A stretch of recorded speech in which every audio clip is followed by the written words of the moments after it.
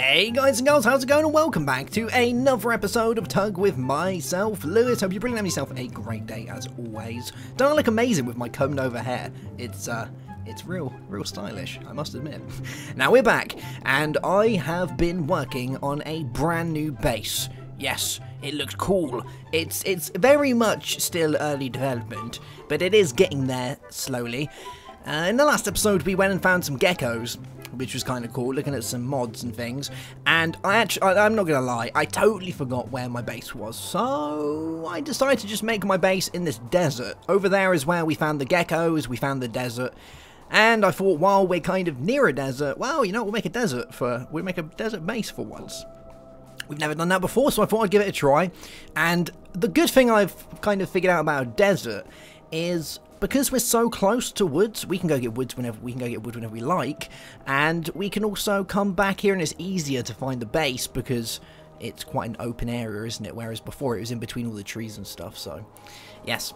Now I made this little cubby hole here where I've been placing all of my things. I want to try and go for an aesthetically pleasing base, whereas the last one was, well, really the last few episodes have been more of a show and tell than anything else, going around trying to figure out how everything works and what we should be doing and learning how the game kind of plays.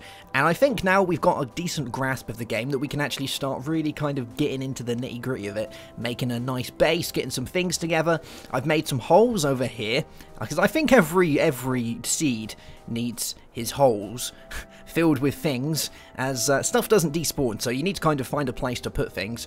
And at the minute the chests don't actually have an inventory. They will soonish, but at the minute they don't. So I've been making kind of holes to put things, and I think it looks alright, I guess. I'll probably move all this eventually, but this is just for the time being while I work on getting an actual base done.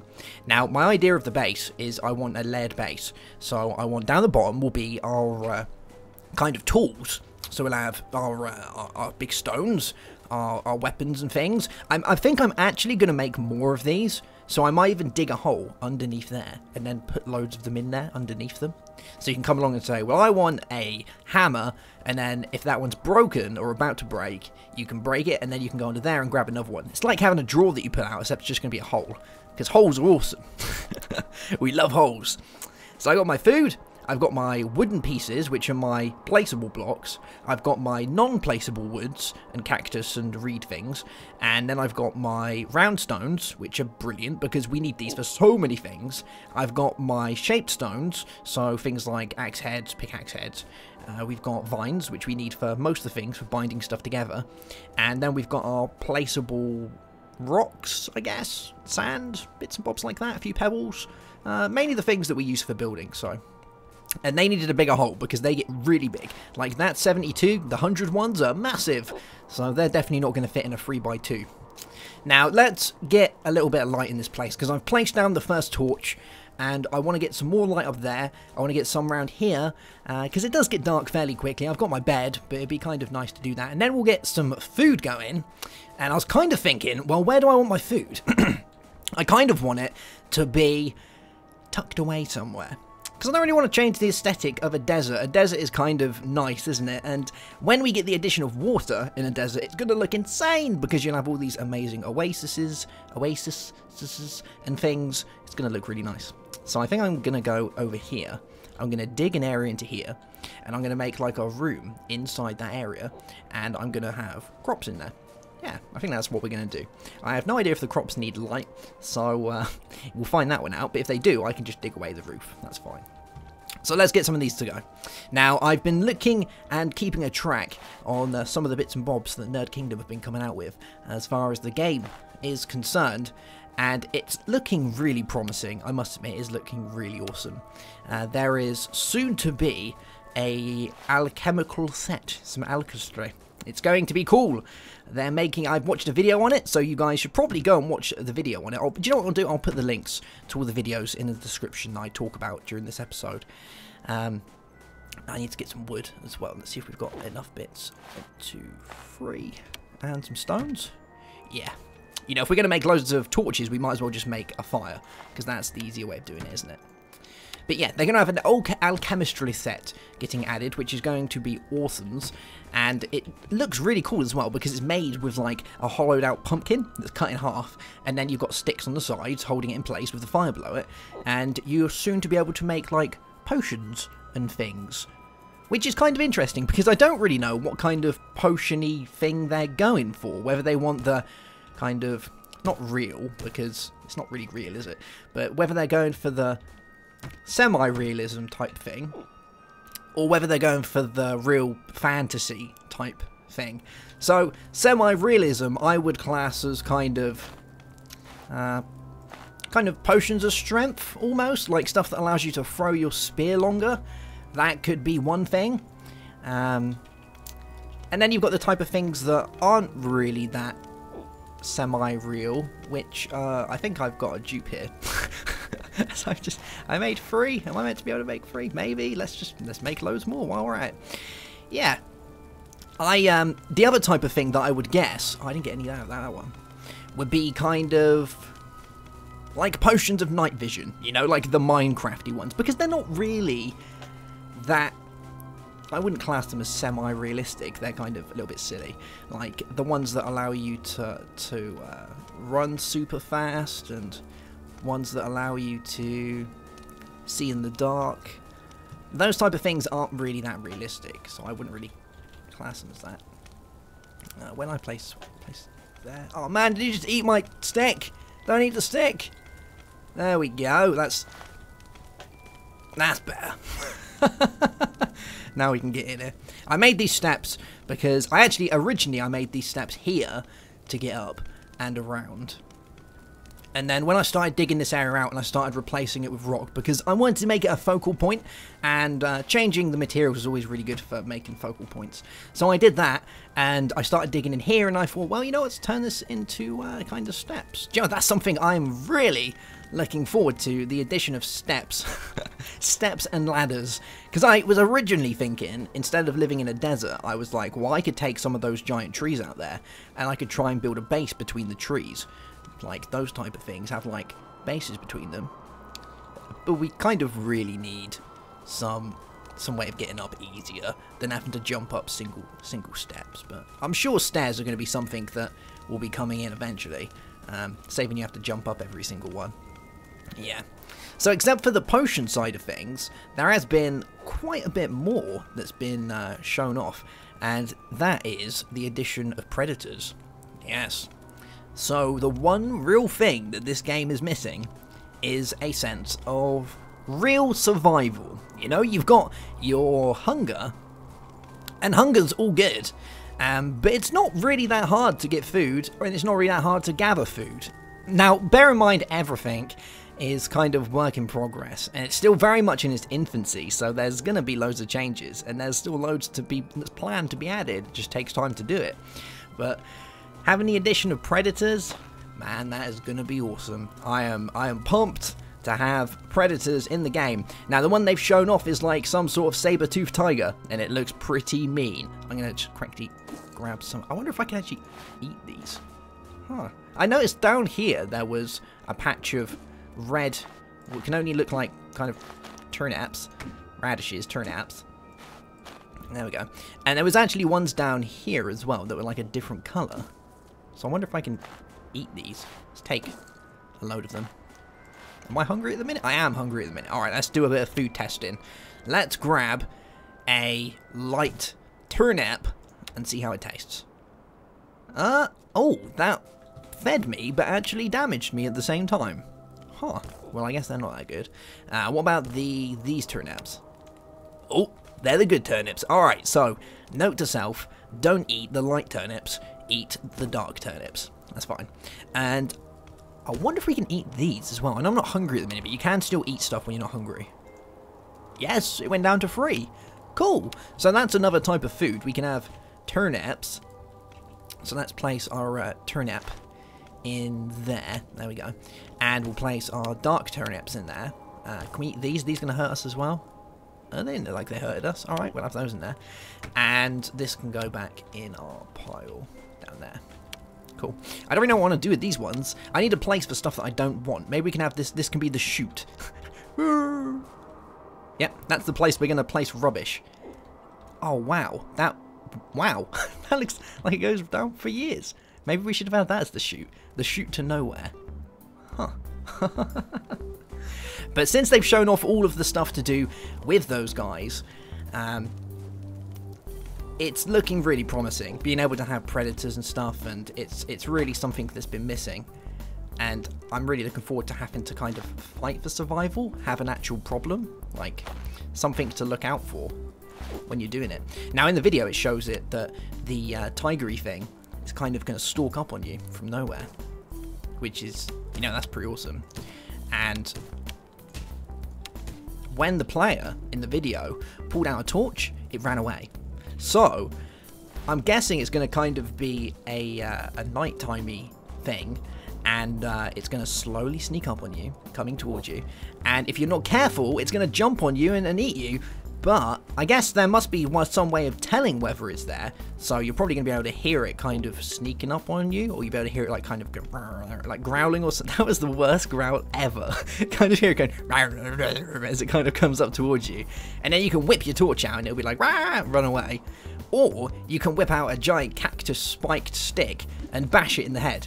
And that's, I would probably go with the bashing. I think the bashing is more promising. That's definitely, yeah, that's probably one way of doing it.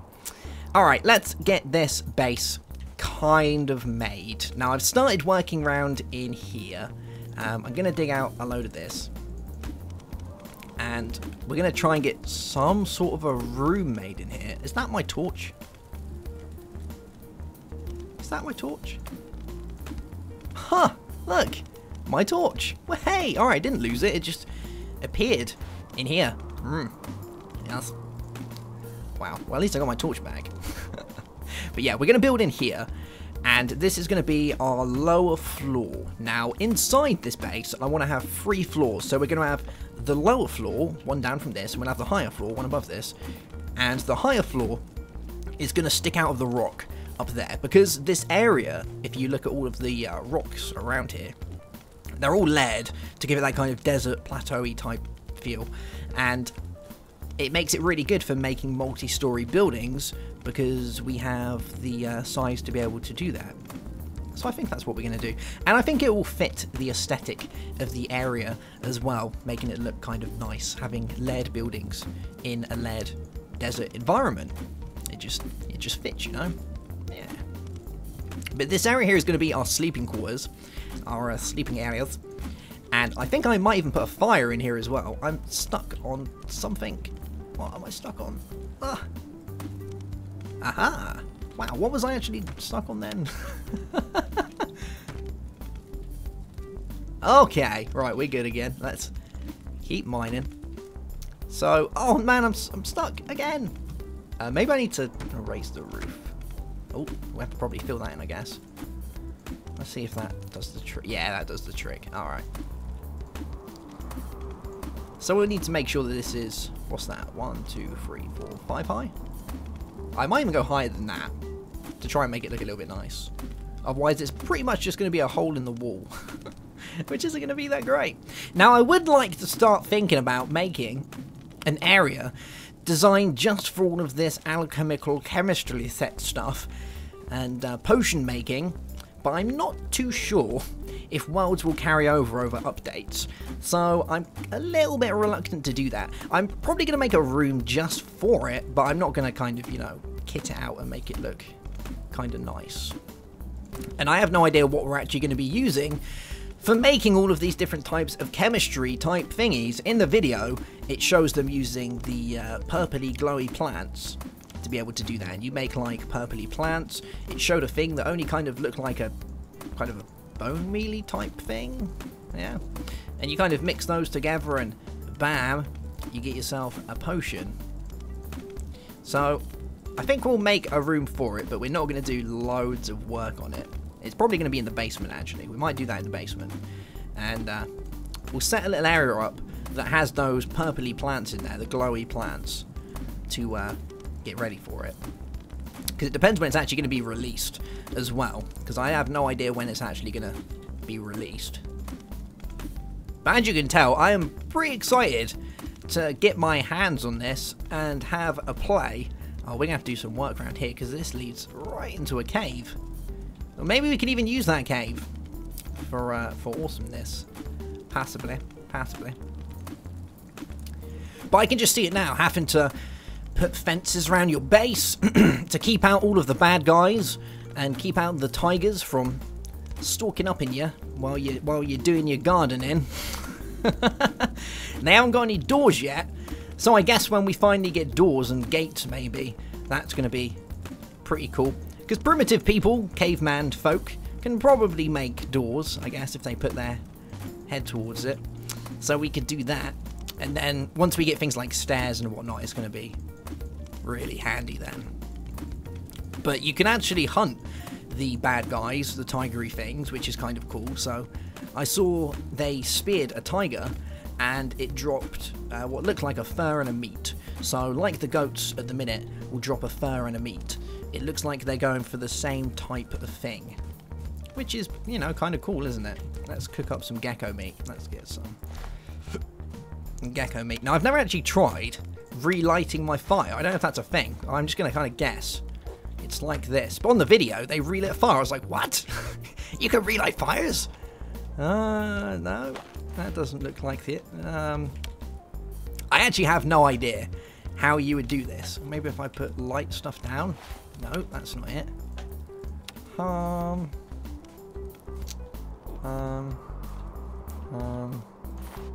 A log and some stones. No. 2 stones. No. Oh, maybe not. Wow. It was a nice try. Let's go get a bit of shy. Okay, cool. Right, let's go get ourselves some wood, and we're going to get some trees together. We're going to bring this guy up into our small house, and I think we're going to call it a day after that. I'm going to need another axe, aren't I? Yes. But look how much dirt we get, and when we throw this on the ground, ouch. Let me put it in my hands. Woof! Look at the size of that guy! It's huge! Try and get it all in there. It does kind of compress together though when it's all in there, which is kind of nice. So we need some of that. We need one of these. Let's place that down. And that guy. And that. And let's get ourselves an axe. Bam. Cool beans. So yeah, it takes a little bit of time to get used to the side that nothing really despawns. I kind of thought it would do, but it doesn't. So you have to make space for everything, unless you want it all cluttered, like we did at the other base. But really, like I said before, the other base was kind of more of a show and tell, whereas this is going to be really where the kind of playstyle actually starts. Trying to fight for survival. Yes, from Mammothie evil, big liony things. It's going to be hilarious. And I'm kind of hoping as well that some of the guys that I know are actually going to get a version of TUG soon, so we can do some multiplayer stuff, because currently I don't actually really know anyone that has a version of multiplayer TUG. Well, there's probably people that I do know, but no one I actually would want to kind of record with that I know.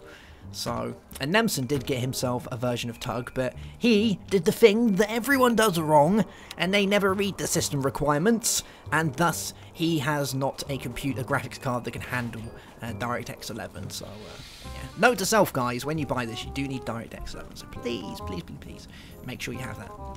I can't get my base. Alright, I got my base. So let's put this down here. No, here. Guess we'll do it there. Nah. There. Yes. What side does the fire come on? It's this side, isn't it? I guess we'll have it. Nope.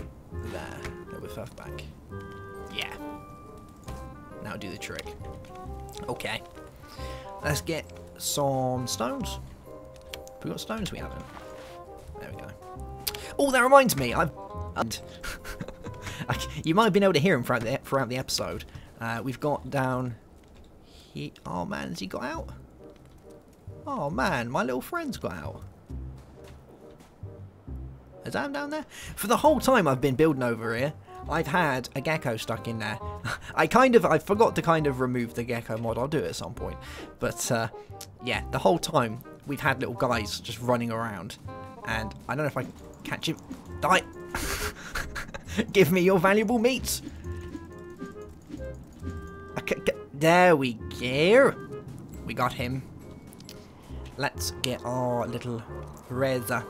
I wonder if I can place this down here where it's going to go mental, because it is kind of big.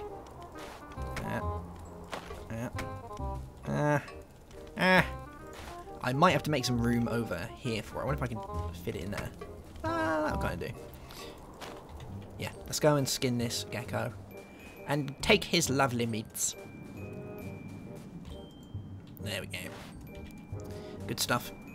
And we'll cook this up. And this will give us a lovely, lovely supper for the evening. As it is kind of getting that way. I really need to see if I can relight fires. Because it was on the video and I was like, that is so awesome. I want to be able to do that. Alright, let's throw down our logs. And throw them down here. There we go. And our stones. Poof. And make fire. Here we go. Bang. Oh man, I got it the wrong way around. It's on the other. Oh, well that's. Well, it's kind of in the wall, I guess. I wonder if we can dig it out. Can we dig it out? Yes, we can.